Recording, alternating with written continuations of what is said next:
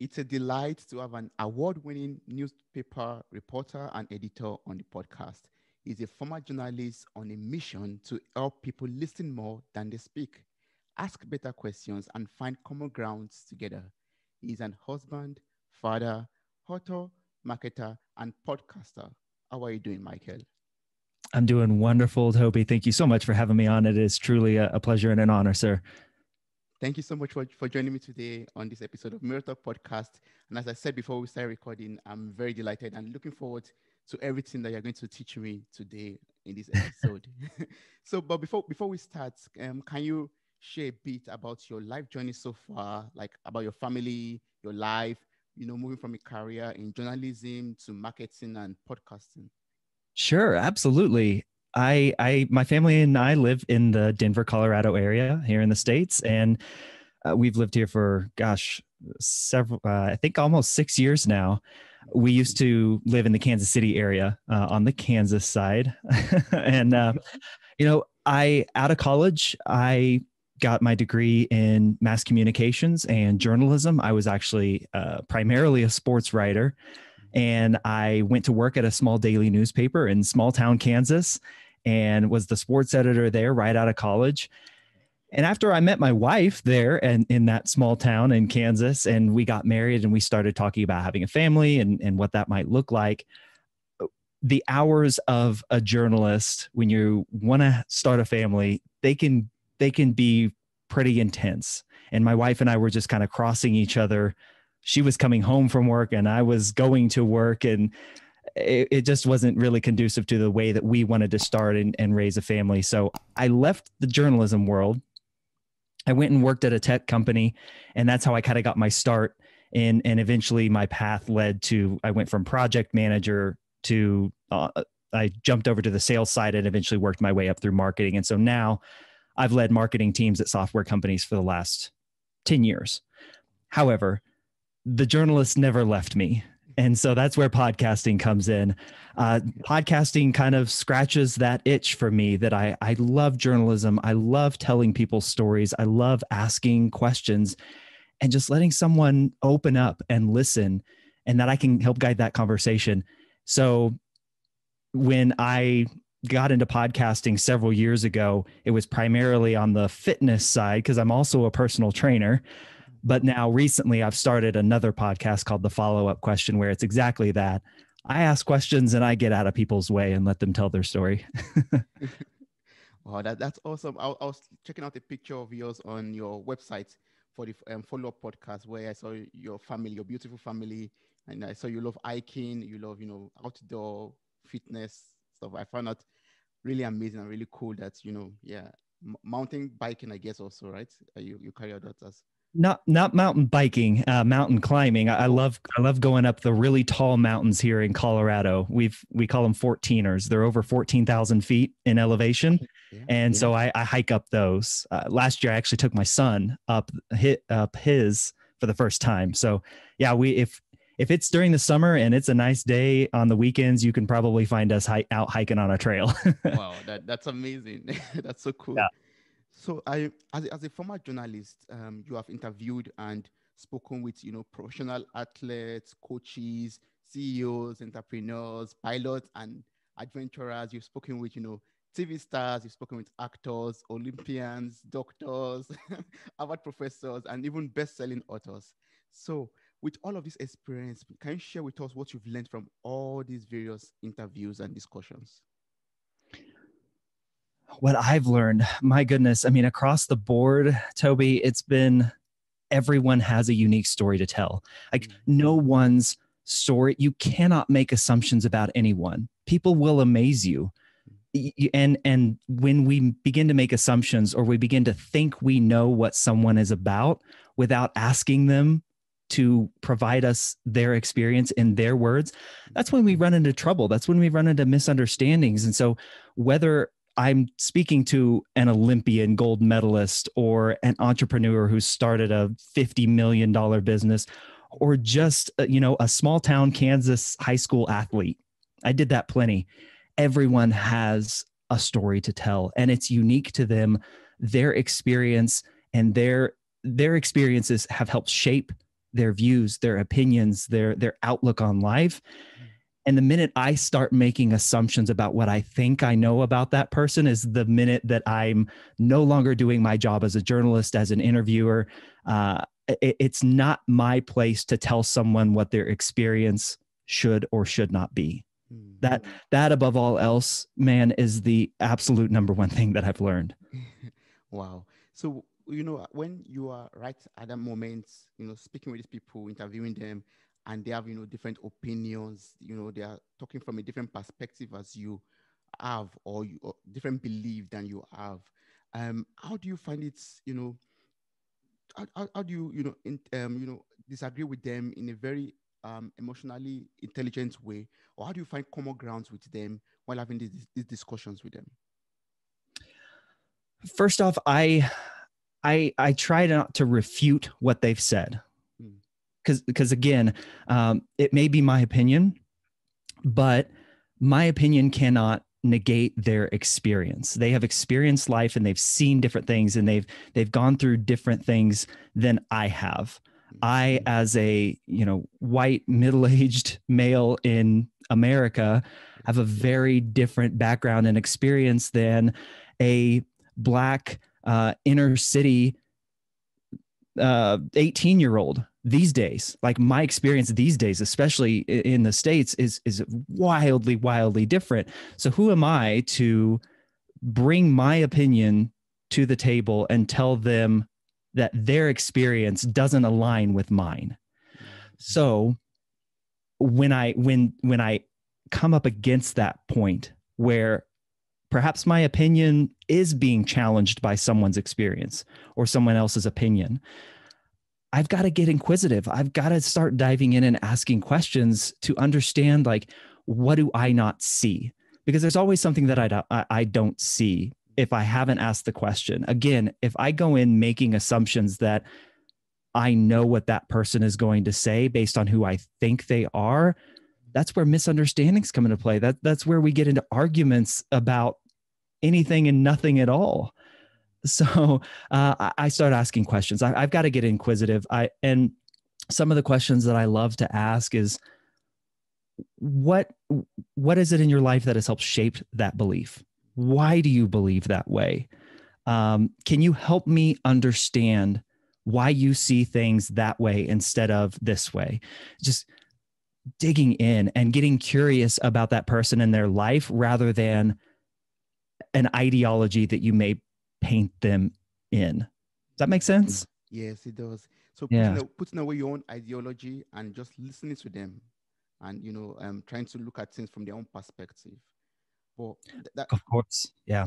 But that brings a little bit of challenge to myself or some other people. How do I listen more than I speak? How can I do that? How can I listen effectively well and really understand what someone is trying to tell me or pass across to me? To go back to my journalism days, you become an observer. When you become an observer of a situation or of a conversation, it removes the pressure that you might feel to have to be an active participant in refuting that idea or challenging that belief. That's a lot of pressure that I think we all feel right now. We all feel like we have to post the next comment on Instagram or Facebook to really get the dig in.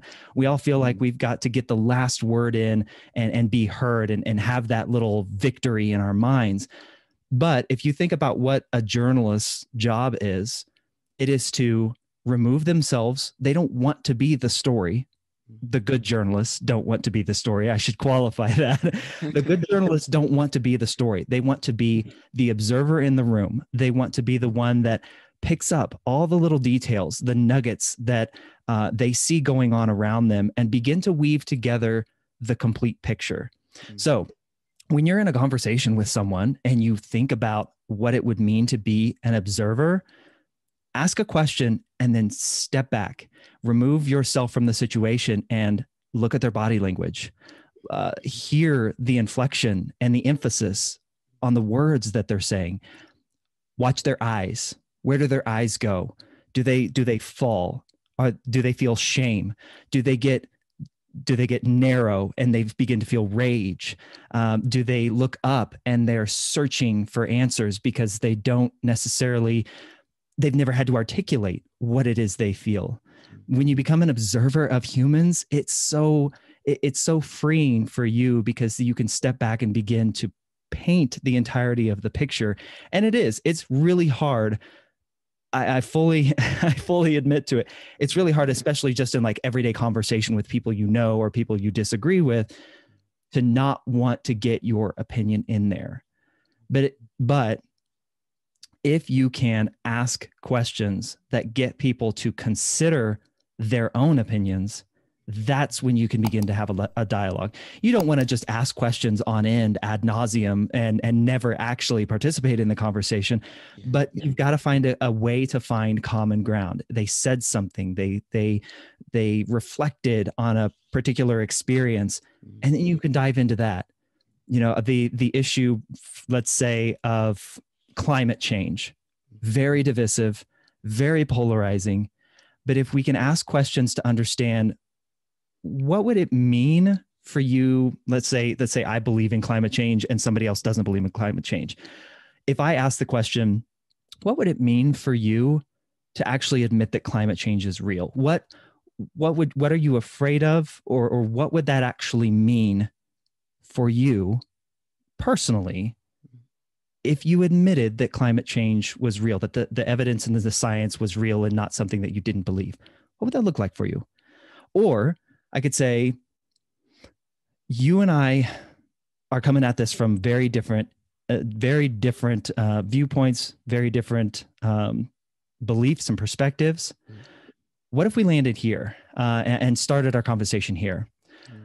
We both care about having a beautiful world to raise our children in. We both care about protecting the aspects of nature that give us pause, that bring awe. Like if you stand at the edge of the Grand Canyon, or you find yourself lost in the woods, not technically lost, but if you find yourself in the woods and there's no sound around but the rustling through the evergreen trees, we both enjoy that, right? We both love that. We both want to keep that precious. We can build out from there. Long-winded answer to your question, Toby, but I think it all comes back to being an observer of humans rather than always feeling the pressure to be an active participant in the conversation. Yes. So one should be ready to, ask a question, pull back, and just listen and observe. Yeah.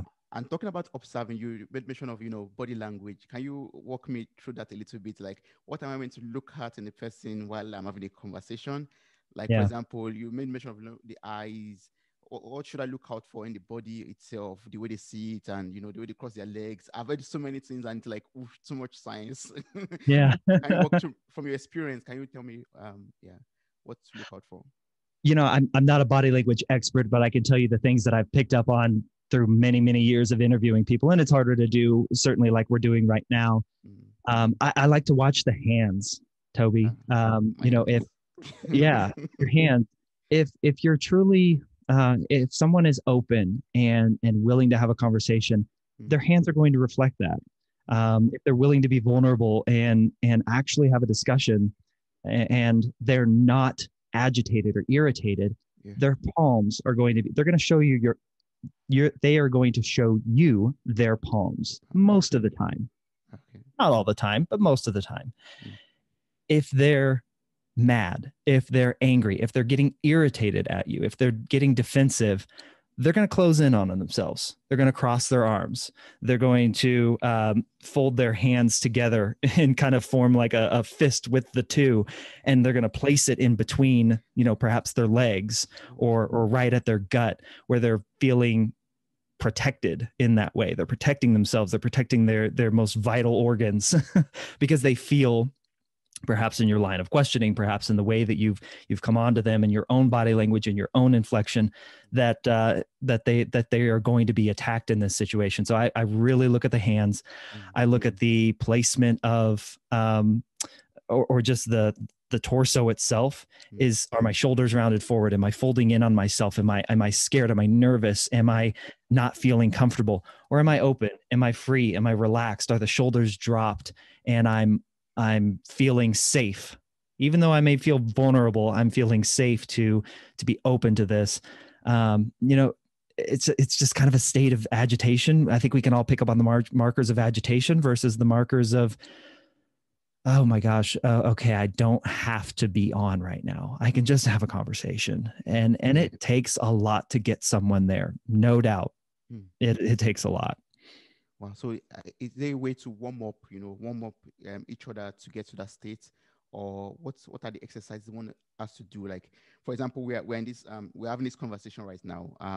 Are there like some things I'm meant to do, to warm us up to, have a very wonderful and deep and, effective conversation? Or we could just dive into the conversation and warm up during the process of talking? I love warm-up questions. Toby, if I were to start here with you, I'd say something like, Toby, what do you care most about? What are the things that just really like ignite your passion? Why did you start this podcast? I'd love to know. I truly am asking you the question, like, what are the things that ignite your passions, Toby? Oh, you want the right answer right now? I do. Okay, yes. So I started this podcast, for example. I started this podcast because I have a passion for learning. I love to, learn from different people who have experienced things in life. Like, for example, you as a journalist, you've learned how to, speak with people, have conversations with people.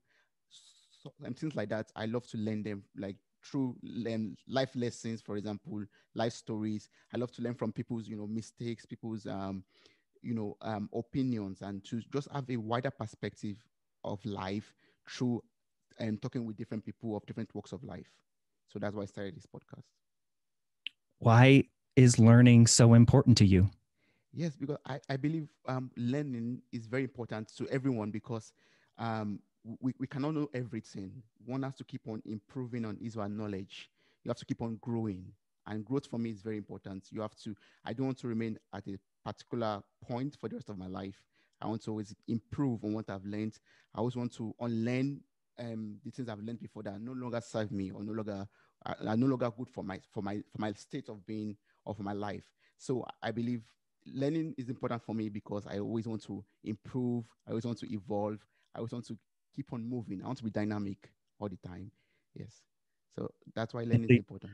Yeah. And see, I could dig into that all day, man. Like why is, the who instilled that in you?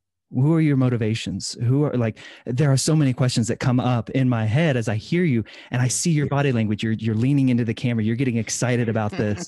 I can see it. Yeah. I want to know the background. I want to know the deep experiences that you've had that make learning and challenging your own beliefs important. Like there are so many ways we could go, right? Yes. And so hopefully you're kind of seeing that, but it is an intentional thing that you have to do. You have to intentionally make the decision. I'm going to pull myself out of this conversation of feeling like I have to respond to everything and just ask a question, not listening to respond, but listening to ask the next question so that I can get to the heart of what this person truly cares about. Yeah. And I think that's the inspiration behind your podcast, right? The follow-up podcast. So can you tell me about this podcast? And I'm turning the table around. What was the inspiration behind this podcast? Why did you start this podcast? And yeah. Oh my gosh.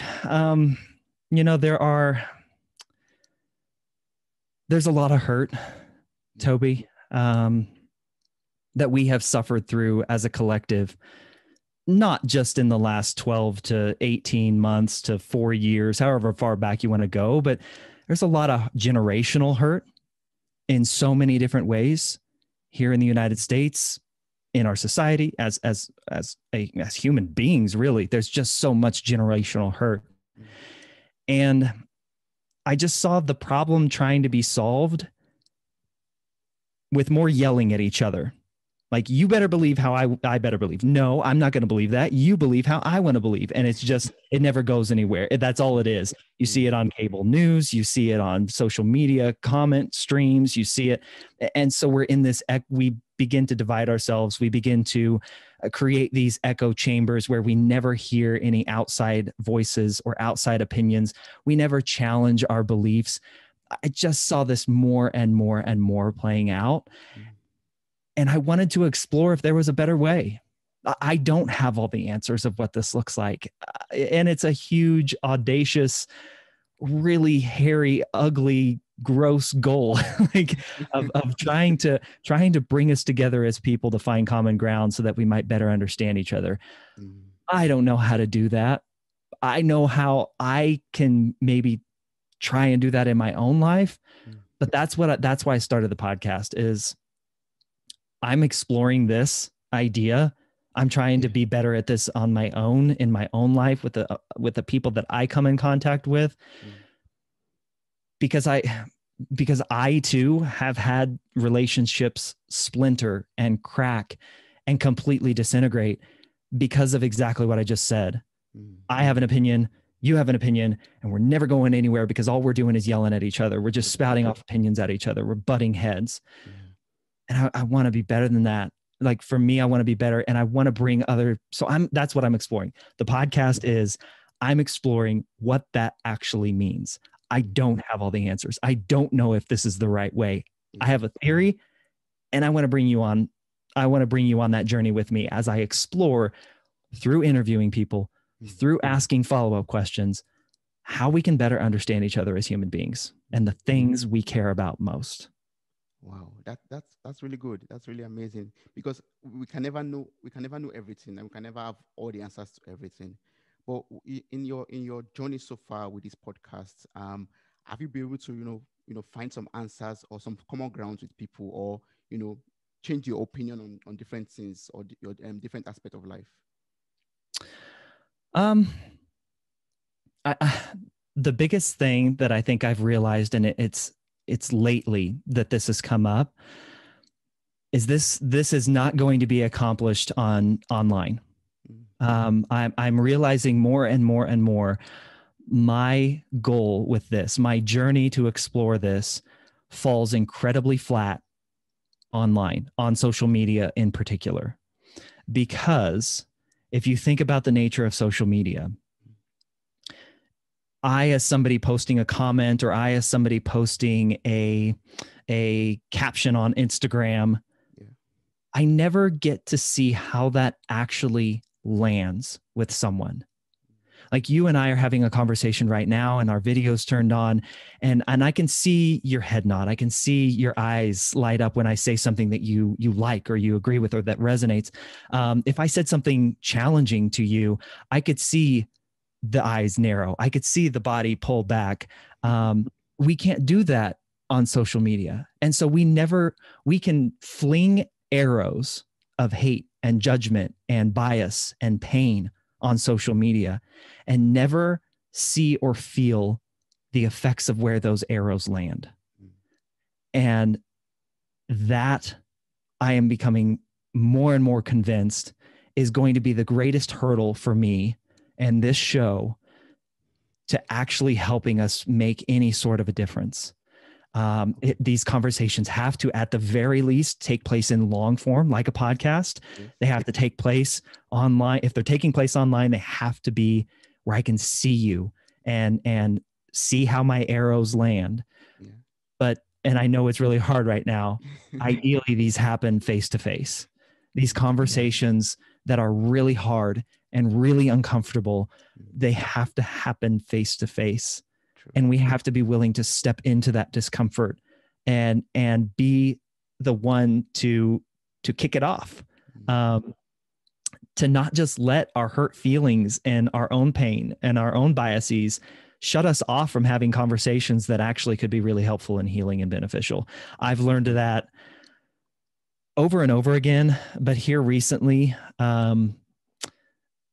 as I'm getting into perhaps some more topics that rub people the wrong way, that may challenge a little bit, cause a little bit of friction in their mind, Those conversations can't happen online, just simply put. Yeah. You have to sit down together in a room or through video call to talk about it. Yeah. Hopefully it's face to face. So you could just hug each other and say, yeah, it was not, no arms were meant in this conversation or something.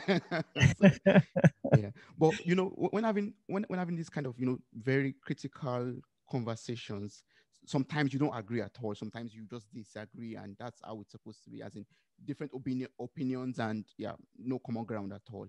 How do you do that, in a very intelligent way, in a very proper way? How do you disagree without, having to fling the chairs across the room and throw punches and I love to ask a great question, by the way, because it will happen. There will just be instances where we don't agree. We never will.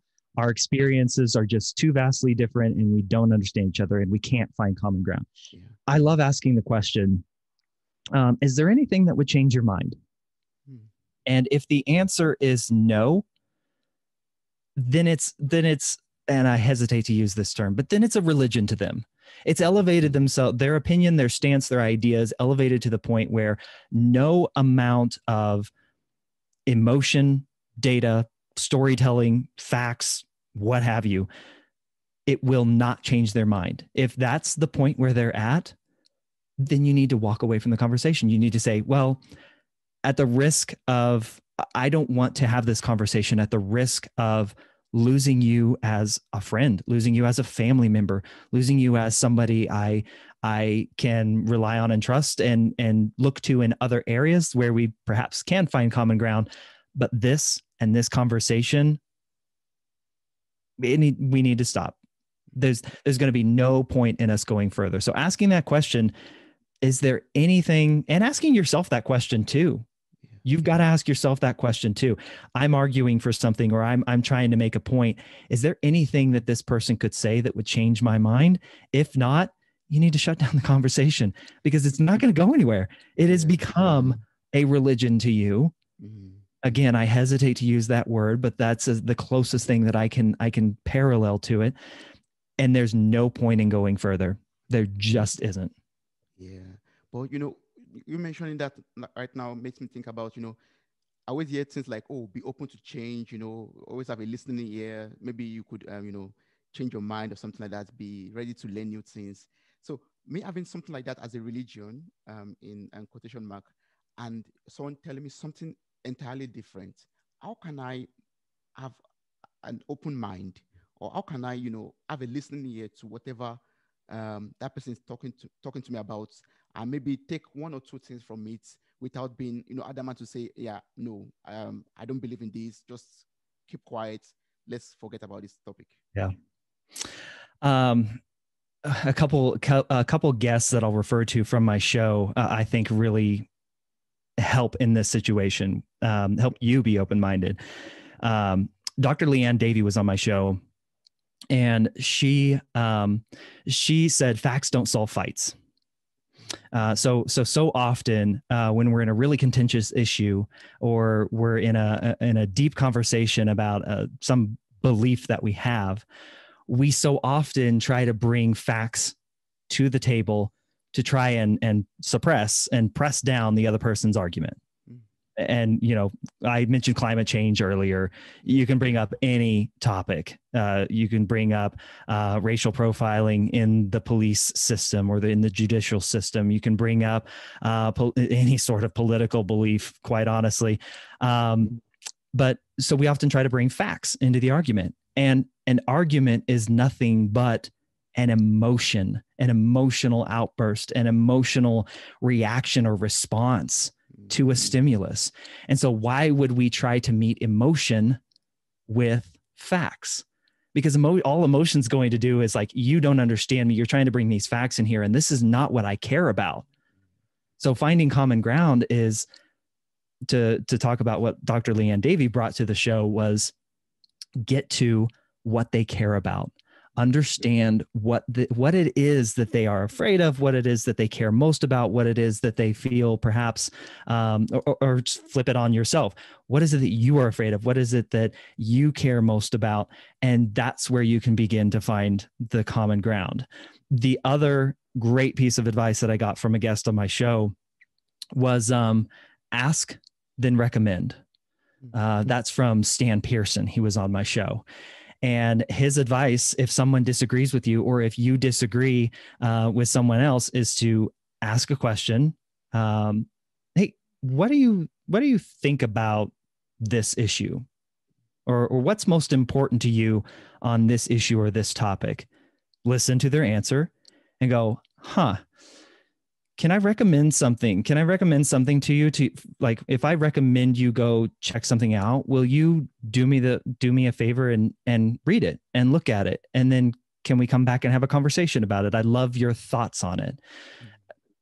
Get them by saying, I'd love your thoughts on it. You are playing to the ego a little bit. You are setting the expectation that you want to hear from them, not that you're going to bludgeon them over the head with your thoughts and ideas. And so you can turn that around to yourself. If there's an issue or a topic that you are really just invested in, you're deep in the weeds, you are adamant that your way is the right way. If you want to challenge your beliefs, ask a question that the quote unquote other side might ask of you, and then go find recommended resources to learn perhaps the different view or to understand the different view, and then find somebody to talk to about it. Don't just sit there and stew about it and come up with all the counter arguments in your head. It takes, man, an incredible level of self-awareness to do that. It's real hard. It's real uncomfortable. But I've always heard, and I can't remember who I heard this from, if you can articulate the other side's viewpoint better than they can, you're good. Like that can either change your mind, or it can make your own arguments all the more stronger if you can articulate all the different aspects. And there's never just one or two aspects or two sides to an argument. There's never two sides to an argument. It's a multidimensional, multifaceted, multi-sided object. But if you can articulate all those other viewpoints better than the people who actually believe them, you're in a good spot. Wow. Yes, I believe that too. So, and that also requires, as you said earlier, listening. You're just listening and look at the various aspects to what they are saying. Yeah. Try to understand them. And if you still don't believe in what they are saying, put across your opinion or your argument, and maybe ask them to read up something so that they could share their thoughts on that material that they are reading or they will read. Yeah. And like I said, be open to that follow-up conversation where you can begin to ask, like, okay, what did you like about it? What did you not like about it? What did you agree with? What did you disagree with? Yes. And be open to having that conversation again, where you genuinely get curious about what they thought. Yeah. But, in this kind of culture or in this day and age, we tend to be very, very sensitive, we get maybe probably a little bit, we get annoyed easily with, the kind of questions that have been asked, or, the kind of conversations that we have, or other people's opinion on things. I think we call this like the cancel culture, for example. When someone says something opposite to your opinion, you just cancel the person, delete off. But when having conversations, for example, how can I ask the right questions or good questions that will not offend you? For example, like I'm talking to you, Michael, now, and how can I have the skill set to be able to ask you questions that are very good, or better questions, without hurting your feelings or without making you uncomfortable? Great question. There is so much power in the pause. When you take a moment and reflect on what you've just heard, and maybe have a little bit of awareness of how their words landed with you.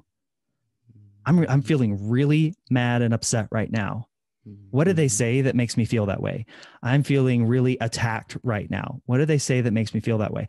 And then pause, reflect on that, like feel that coursing through your body. There's nothing wrong. Like in the There are no unwritten rules of conversation and argument and debate that says you have to immediately respond to everything.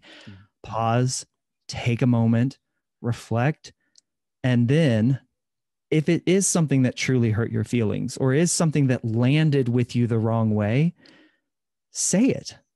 And don't say it as you SOB, like I can't believe you just said that to me. You say, that landed with me in a really uncomfortable way. What you just said doesn't sit right with me in my heart of hearts.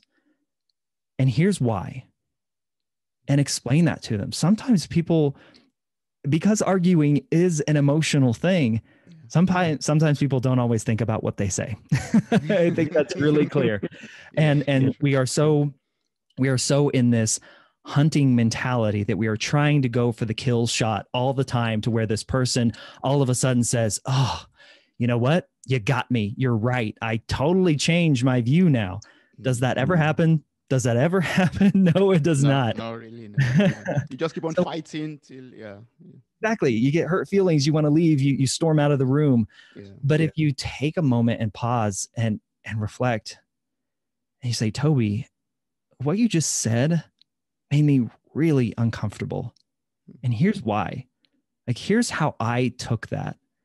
Is that what you mean by that? Is that what you meant to do? You've got to be okay not having to feel like you yourself have to return the kill shot. Because I think so many of us fire before we aim. Wow, that sits with me rightly. Some of us fire before we aim. Wow.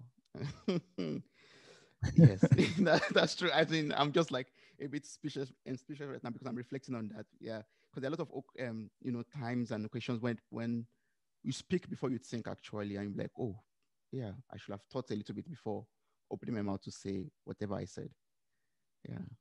And take social media. Like, you have even more of a chance to reflect and pause. Like, I know we see a comment on Instagram or we see a comment on Facebook that we don't like, and we immediately start typing up our response, and our teeth are gritted, and we're like, oh, I'm going to tell this person, I'm going to change the world with this one comment, this witty post that I'm going to post right back to them.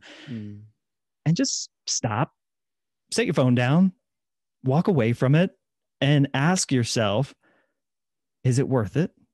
Does the world need to know what I think about this issue? And here's another thing.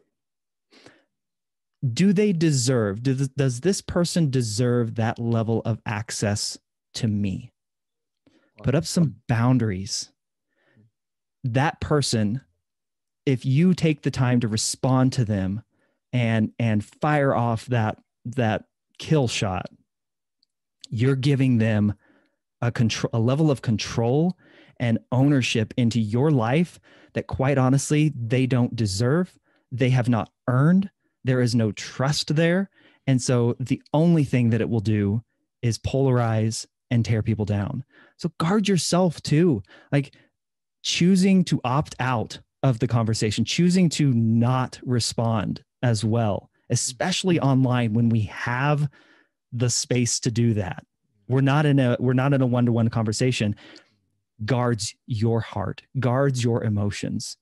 Go take a walk outside, come back to it and say, you know what? I'm letting this go. This is not worth my time. This person does not deserve that level of access to my heart. Yes. Wow. So you could just go outside and scream to the wild. Yeah, scream at a pillow. Yeah, exactly. Scream into the pillow. Yeah. Wow. Yeah, but that requires a lot of self-control. I Mm-hmm. say you just have to, because at that moment when you are very hungry, you just want to like explode. You just want to shoot shots, and you have to have that self-control to pull yourself back from the situation and look at it from outside before deciding to take any action at all. Yeah. And the person doesn't know you. Like, at the end of the day, that's so important for us to keep in mind. Like, this person doesn't know me. They don't know what they said. Yes, I may disagree with it, but they don't know. They have no possible way of knowing how those words landed on my heart. And it is not my responsibility, and it is not their, quite honestly, their right to get to know me in that way, because we don't know each other. Like, you and I have been on a conversation for 40 minutes now. There now is a level of rapport and growth there that has happened. But if you were just somebody who randomly showed up in my Instagram comments, you don't get that. You don't know me, and I don't want to give you that level of access without a conversation like this. It does. It takes an incredible amount of guts to back off and say, not worth my time. But it's so kind to yourself to do so. Yes. And picking up from social media, nowadays we have a lot of platforms and a lot of source of information, and that also results, fake news or bad comments or evil, poor content, I would say. Yeah. So what's the state of journalism in this kind of era, and where do you think we are going to from here? How do you think we can improve, having fake news or bad quality of information on social media? Oh gosh, it's bad. And the biggest reason I think it's bad is because you have bad players, bad actors posing as journalists. And unfortunately, they have the biggest platforms.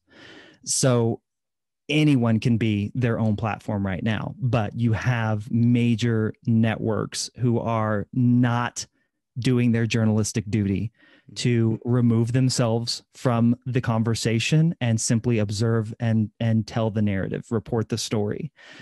On the flip side, at the local level, you have people doing phenomenal journalism, phenomenal work.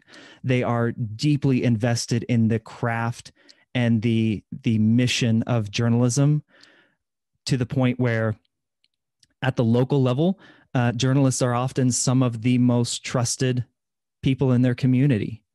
When I was a journalist at that newspaper in small town Kansas, I'd put the level of trust of me above any of the politicians that were in that town. I'd probably put it on this just a touch below like their church pastor, because they saw my face. They saw me at the grocery store. They saw me at sporting events. I talked with them. I interacted with them. I went to the county fair with my wife, and I said hi to them. The work being done at the local level is where journalism is suffering the most, and also where it's doing the most good.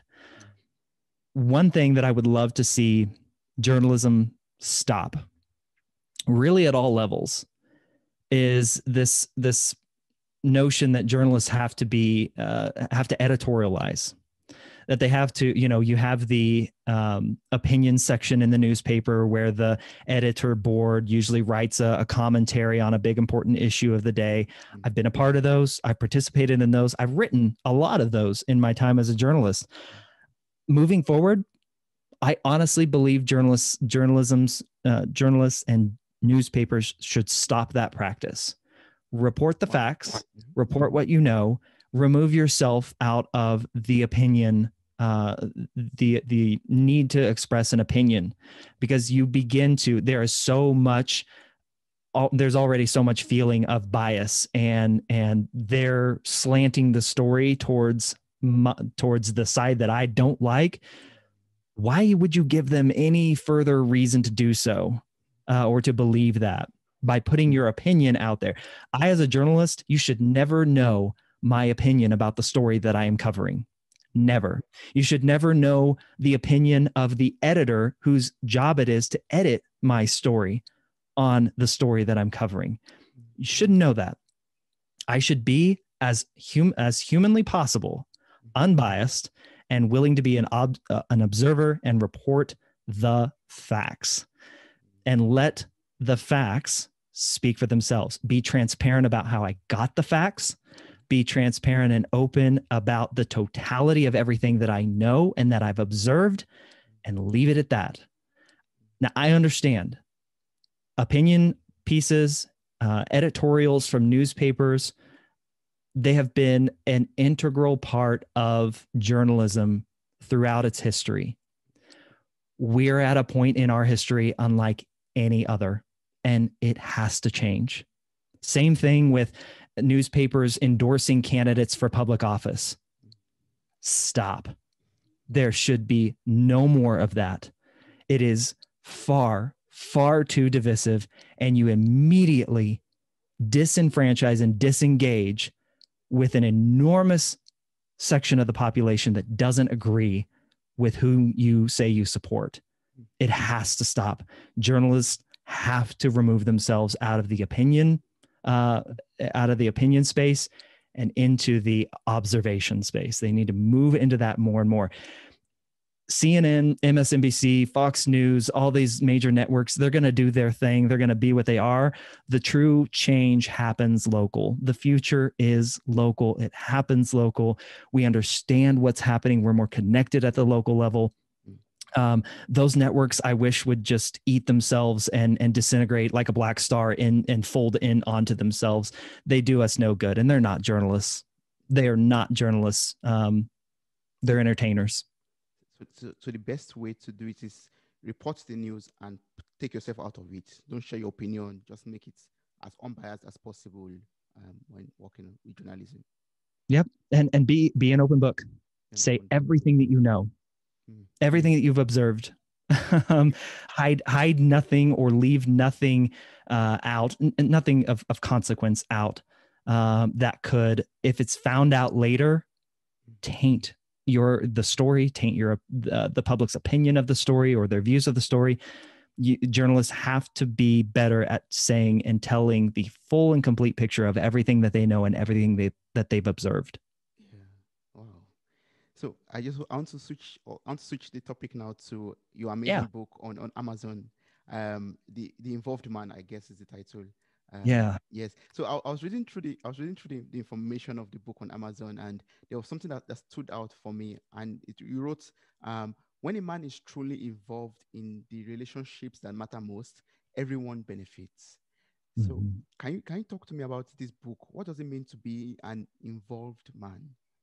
Oh gosh, Toby, the book that I wrote, The Involved Man, it's my way of seeing an issue or a problem that I have no idea how to actually address it, but I'm going to do it in my way. And as a writer, like it was my way. Society is lacking for good men. And the way that I see that manifesting itself is through men being okay pulling themselves out of the relationships that matter most and discarding them when they are no longer serving their own selfish needs. Men are pulling themselves out of marriages when it becomes too hard. They are removing themselves from their children's lives when it becomes inconvenient. They are quitting jobs or leaving jobs or doing jobs to the lesser of their ability, to the detriment of their colleagues, their bosses, when they feel disrespected, real or imagined. And to me, it all comes back to a lack of priority, a lack of prioritization in their lives. And so in the book, I talk about how an involved man is guided by a prioritization hierarchy of purpose at the top, purpose that your life is guided by some greater initiative than just yourself. For me, it happens to be my faith, my faith in my relationship with Jesus. For many people, it can be a bunch of different things, but your purpose. My purpose is to live in selfless service to those around me, to those who I love. Below that, you've got people.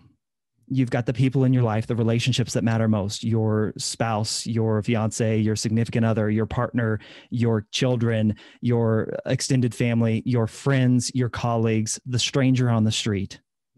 There's even a hierarchy within people, but that you pour into those relationships, you work the hardest at those relationships that mean the most to you. Below that, so you've got purpose, people, then you've got passions, the things that build your character, the things that fill you up, the things that give you joy. And I say build your character because that's really key. Like going out and drinking and getting drunk every Friday night may give people a lot of joy in that moment. Does it build their character? No. Is kind of the qualifier. No, it doesn't. You shook your head. No, it doesn't. So I'm talking about paying attention to your health and fitness and exercising more. I talked about one of my passions is climbing mountains. That the strength and the fortitude and the stick-to-itiveness that it takes to get to the top of a 14,000 foot mountain builds character. There are so many different ways that we can pour our passions into things that building furniture builds character. You have so much that you have to think about and understand and know and create. That's passions. And then the last is your profession. What do you do to make a living? Is it good, honorable, honest work? A man who is an involved man lives his life in that order: purpose, people, passions, profession. And at any time, if one of those gets out of order, a man feels unbalanced. He lives his life most likely selfishly. So if your job jumps above your passion, you feel not quite right. Like if your job becomes what you're about and the things that you love, the things that fill you up and grow your character. If my job didn't allow me to have this podcast, the follow-up question, I would suck. I would hate that. I would feel incomplete. I would feel unwhole. If my job came above the people in my life, then you get into some real big, ugly issues, man. My book is an example or a running storyline of all the times in my life where that's been the case. All the times I've messed up, that I haven't lived with my life in that order of prioritization. And it's a call for guys to take my example and the ways that I tried to make it right and hopefully apply it to their own life. Hopefully that gives you, it's a long-winded answer, but hopefully that gives you what you're looking for. Yes, exactly. As in, you really spoke to me because, having that other priority, having the purpose, and having the people, and having the passion, then having the profession, having that installed in your mind or set in your mind helps you to avoid a lot of conflict or problems in life. And what you said resonated with me because I was having a conversation with a good friend of mine one day, and he was telling me your relationship with God is the most important thing, then followed by your relationship with yourself, then comes the relationship with other people, just the way you said it too. Like loving God, love yourself, love your neighbors as yourself, love people also. Then your have your passion also. What are you passionate about? What is your calling? What's the calling over your life? Then also your profession, what pays your bills, for example. Yeah. Right. But, hopefully they all align. Exactly. But there's a little bit of difficulty or challenge there, which involves time. You have this passion and you have your profession, and you're combining both of them together, and then you have people above that. Sometimes your passion and your passion and your profession requires more time, and that steals from the time you have to spend with the people that matter most in your life. How do you do that? I think we're real good at not recognizing our blind spots. If I sat back and think about, listen, I'm not the end all be all example, but I wake up at 5:30 in the morning. I work out and exercise every day. I come upstairs. I have my gym in my basement. I come upstairs. I have breakfast. I hang out with my family for a little bit. Then I kind of begin to start my day, open my emails. I work. I'm a full-time marketing director at a software company where I'm growing my team. I'm trying to grow a company that's not quite, it's beyond startup stage, but not quite like fully fledged company. And so I've got that. And then I'm a certified personal trainer, and I coach guys on the side all around the world. as an online coach. I have a podcast for that side of things. It's called Fit Dad, the Fit Dad Fitness Podcast. And then I have my follow-up question podcast, and I'm doing interviews for those, and I'm investing time in that. I've written a book. I like to go out to eat, and I like to go out on dates with my wife, and I like to go climb mountains, and I like all these things. And at the end of the day, if I sat back and thought about it, I can find areas in my life where I have even more time. For the hours from 8 o'clock at night to 10 o'clock at night when the kids are in bed and it's just me and my wife, usually I'm watching TV. Could I take an hour of that time and dedicate it to something else? Sure, I could. Do I want to because I have all the other things that I do? No, I don't. I enjoy that time on the couch where I get to finally just breathe a little bit. But I think we're really good at pointing at other people and saying, you have got it all figured out. I don't have any time in my day. And I understand everybody's situation is different. I'd start by asking questions. How much TV do you watch? How much time do you spend on your phone? Do you cook your own meals? How much do you exercise? Just so many different questions that I could begin to pry and pick at. And how do you spend your weekends? We have time. Not everyone has the exact same amount of time, depending on what they do. There's time there.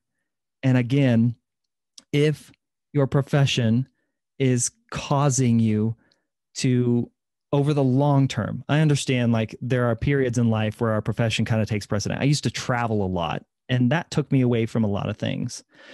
But if it is a consistent thing, evaluate. Like, is that truly what you want? Do you truly want to put your profession ahead of the people in your life and the things that you are most passionate about for the next 40 years? If it's not something that you're willing to do, be creative, find something else. Like you do not, especially these days, have to be stuck like previous generations in one job, doing one thing for the rest of your life. It just is not the case anymore. And there's a lot of examples out there of how to get that done. Yes. Awesome. So we have this time and we have to make the optimal use of it, like make the most of it.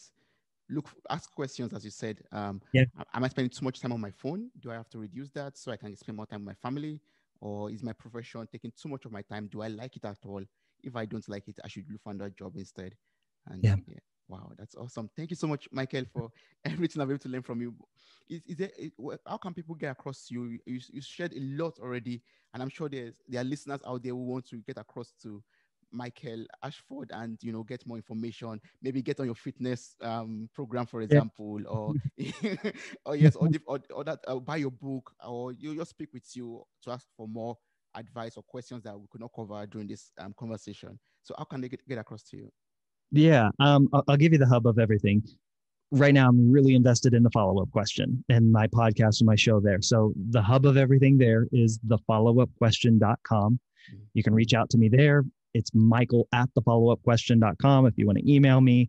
And of course, it can be found anywhere you find your podcasts. On the fitness side, it's fitdadfitness.com. So fitdadfitness.com is the hub of everything that I do there. The podcast is the Fit Dad Fitness Podcast. And again, it's michael@fitdadfitness.com. So those two websites will get you everything that you want to know. Awesome. So I'll place the information in the show notes for this episode. So anyone who's interested could just click on it or copy the link and get across to Michael. Thank you so much once more. Thank you so much for having me on. I greatly enjoyed this. This was fantastic. Yeah.